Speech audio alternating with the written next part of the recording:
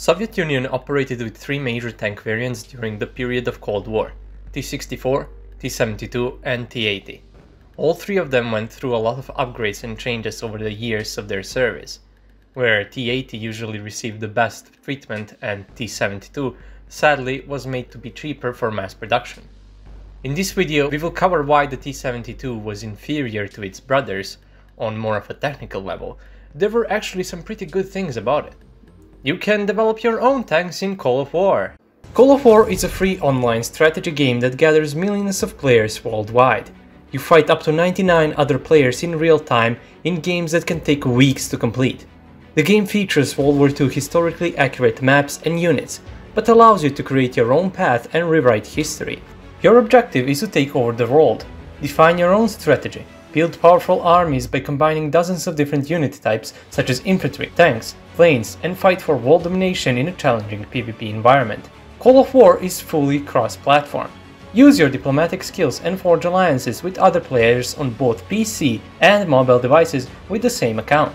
I have set up a special game of Call of War for the first viewers that click the link in the description. Go to the website or app, type my name in the search bar and enter the password Red Effect. The slots are limited, so don't lose time.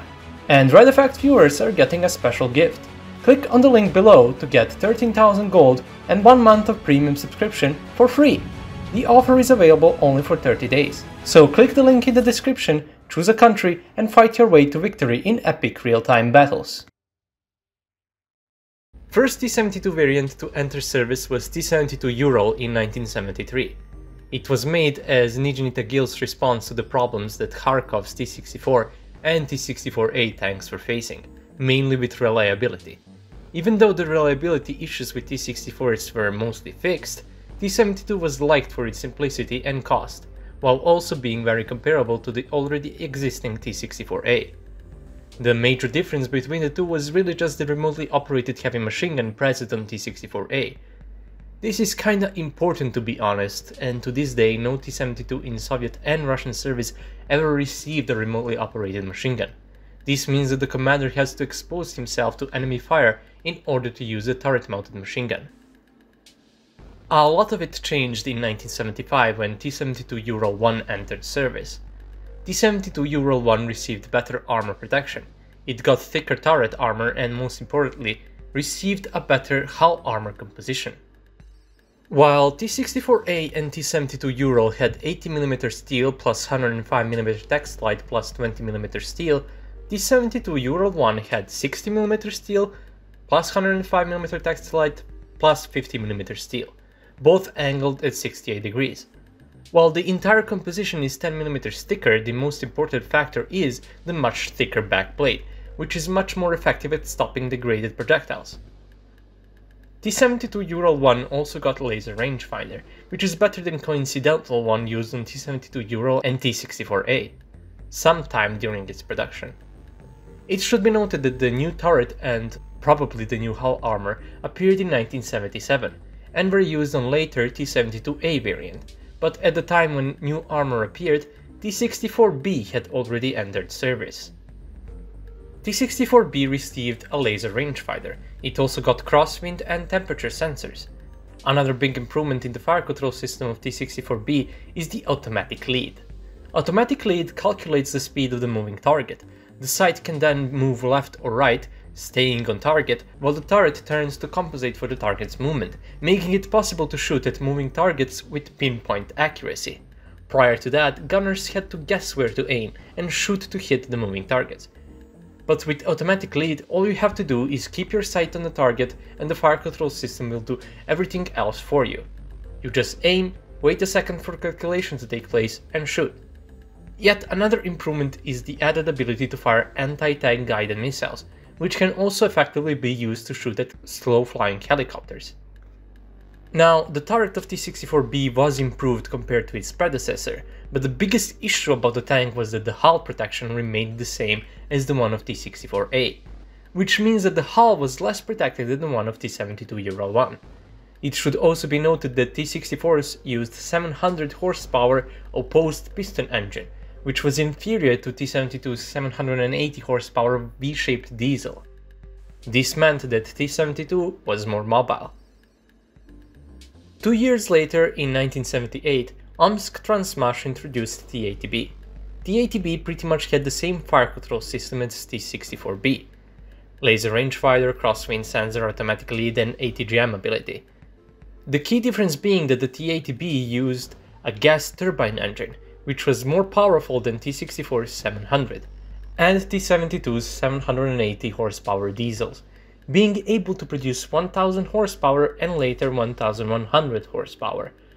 But it had armor pretty much comparable to the one of late T-72 Euro 1, which is of course better than the T-64B's armor. Together with new armor, T-64B's fire control system and the best performing engine, it was the best tank that they had developed, but of course it came at a price. A year later, T-72A entered service. It wasn't really great, it was really comparable to T-72 Euro 1 in performance. It had the same armor as T-72 Euro 1, so the protection was comparable to T-80B, which means T-64B still had the worst protection out of all three. But T-72A still had the worst fire control system, with no automatic lead, no wind sensor and no ability to launch ATGMs. I should say that T-72A got a new gun, but all of the variants were getting new guns as they were being upgraded. I go slightly more in depth within the differences of the mentioned T-72 tanks in my T-72 Spotter's Guide video, so make sure to check it out. One important thing to note though is that the design of T-72's autoloader is much safer than the design of T-64 and T-80's autoloaders. T-80 tanks practically inherited the same autoloader design from T-64, but the designers of T-72's had a better idea. T-64's autoloader has the charges placed vertically, and the actual projectiles horizontally. This means that the chances of hitting the charges is much easier if the tank is penetrated. T-72 autoloader carousel has the charges basically on the bottom of the tank, horizontally. There is also a thin sheet steel cover, covering the carousel in order for the crew to be able to stand if needed. Even though it wasn't really meant to protect the ammo, it can actually serve as protection against small fragments. This is a much safer design, not to mention that the T-72 has an ejection system for the spent duds, while in T-64 and T-80 they are returned to the carousel, which means that some of the remaining fumes enter the crew compartment. T-72 also had a lot of interchangeable parts with older models and even older tanks, such as being able to use wheels from T-54. T-64 and T-80 couldn't really pride themselves with such things. After T-72A entered service, some very important events took place. After 1982 Lebanon War, Syrians sent captured Israeli MAGA tanks together with M111 HETS ammunition. Soviets were shocked to find out that M111 APF-SDS could penetrate their tanks, since their goal was complete immunity from 105mm APF-SDS, and they didn't like what they saw. So they first installed extra steel plates on the front armor, but this was just a stopgap. Another important thing is that Contact 1 explosive reactive armor was being developed by NIE Stade. This ERA could degrade the penetration of hollow charges a lot, rendering NATO ATGMs and rocket launchers practically useless, and all new Soviet tanks were going to get it. Kharkov made T-64BV. This tank featured an improved hull armor which was now better than the T-72A's hull, and much better than basic T-64B, and it also received the Contact 1 explosive reactive armor. T-80BV also had the same upgrades when compared to T-80B, but T-72 did not stop there. They actually put a lot of effort this time, and they developed a brand new armor package. While Soviet tanks used basic sandwich-style armor, with either textilite parts or corundum layers between steel, T-72B received something much better, a type of NIRA armor called reflecting plates. This meant that T-72B had much better protection than both T-80BV and T-64BV, on top of also having the Contact 1 ERA, but sadly this was its only advantage. Good thing though is that this time it could actually fire ATGMs. It still lacked automatic lead, but they made it so that the fire control system would display the number of mils once you laze a moving target, which were present on the reticle. So you would move the sight on the corresponding number to shoot at a moving target. It wasn't as easy to use as automatic lead, but it was a cheaper solution. But again, it wasn't perfect. This still meant the T-72B had inferior fire control system. Good thing though is that T-72B was more mobile than T-64BV. Even though T-64BV weight increased with added ERA and improved armor, it still retained the 700 horsepower engine, while T-72B received a 840 horsepower engine. The worst part though, by far, is the fact that for the entirety of its service in USSR, T-72 never received a crosswind sensor. This meant that the tank was less accurate than its Soviet colleagues. In 1987, T-80U tank entered service, and oh boy was it good. It didn't have Contact 1 ERA, no. It had Contact 5, which could degrade the penetration of both high explosive anti-tank and APF-SDS projectiles. It had improved base armor compared to T-80BV, so it was somewhat on par with T-72B's armor, maybe not as good by default, but the tank had Contact 5, which drastically improved its protection compared to its counterparts. In 1987, the T-64 production was stopped in Kharkov in favor of T-80UD tank, which was a T-80U tank with a diesel engine instead of a gas turbine. And since Nizhny Tagil had to keep up with Omsk and Kharkov, they made T-72B Model 1989, which is practically just a T-72B tank with Contact 5 ERA. Even though its protection was now on par with T-80U's, its fire control system was far behind, and its mobility was also worse.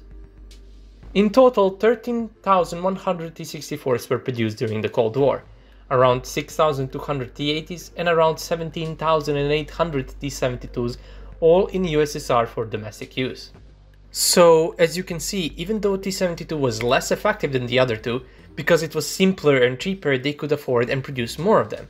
Was it worth it though? Well, kinda. Keep in mind that all variants are included in that number and not all were in service at the same time. But T-72s always outnumbered both T-64s and T-80s in active service, especially T-80s, that were the most expensive because of their gas turbine engine, but have no doubt T-80s were the best of the three. T-72s were also regarded as most reliable out of three, so that's a plus. But their fire control system made them less accurate. The lack of wind sensor made it less accurate even when standing still, shooting at stationary targets. The lack of automatically made it even less accurate when engaging moving targets. So what is your opinion? Was its lacking fire control system enough to make it the worst, or did the sheer numbers compensate for the lacking performance? That would be all. If you like my content, you can consider supporting me on Patreon, and if you can't, leave a like on the video or subscribe if you're new. That also helps a lot. Thanks for watching, and I'll see you all in the next video. Have a nice day.